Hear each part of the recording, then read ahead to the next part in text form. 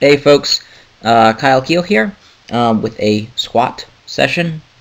This was done today, Thursday, and you're going to see me do 3 sets. Set of 5 with 380, set of 3 with 430, and then a max set with around 95% of my current 1 rep max, which is 480, and you're going to see me do that for a new PR double.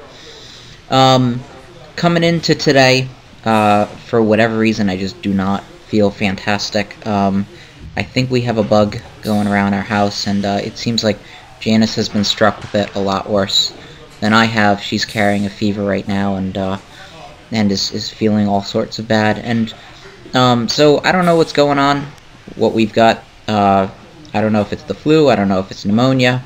We were around someone who had pneumonia in Rhode Island, so maybe that has been passed on. I don't know if I have it. I don't know if I'm just being a wimp, but so I don't know exactly what's going on, but I just felt exhausted.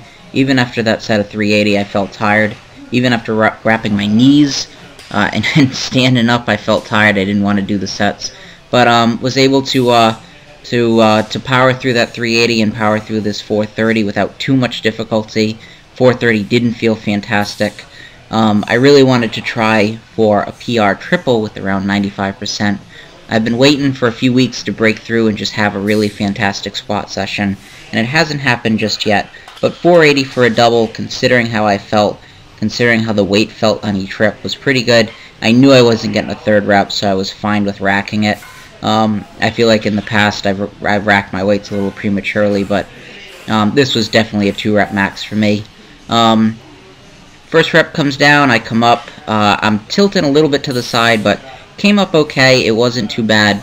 The speed honestly wasn't that bad for a 480 squat. And second rep, I just knew I was done. Just really slow through that sticking point, and slow to stand up, slow to pop out of it. So I knew it was done. I'm getting back to doing something that I did earlier in training. I was doing this a few months ago, and I got away from doing it, and that's reverse bands off a low box, in which I try to maintain a very vertical torso position and try to maintain as neutral a spine as possible.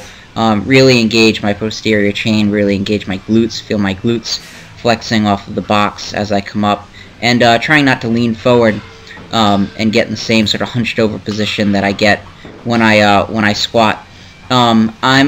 I've become, as of the last few months, more and more of a believer in doing vertical torso position compound movements to add volume to your squat training, because I've come to realize through my own training that lumbar fatigue is always going to sort of slow me down first. So as long as I can keep my lower back pretty happy, I can get in a lot of training volume on my squat. So try to train around my lower back now more than I have in the past to again accumulate volume without really fatiguing my lumbar. And that's basically what I'm doing here. I did 1 set of 3 with 365, then I did 3 sets of 3 with 405 with the reverse bands.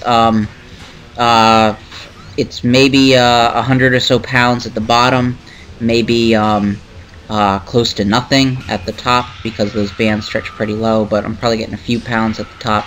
But anyway, just trying to do them really strict, trying to make the exercise very difficult, and just accumulate volume. I think what I'm going to do is on Tuesdays I'm going to start running more high volume, lower exertion work with my reverse band squatting, and I'm going to do them again off a low box, and I'm going to do this to sort of offset the high volume deadlift I'm doing. Anyway, hopefully I'm feeling better soon. Keep checking in. I almost died there.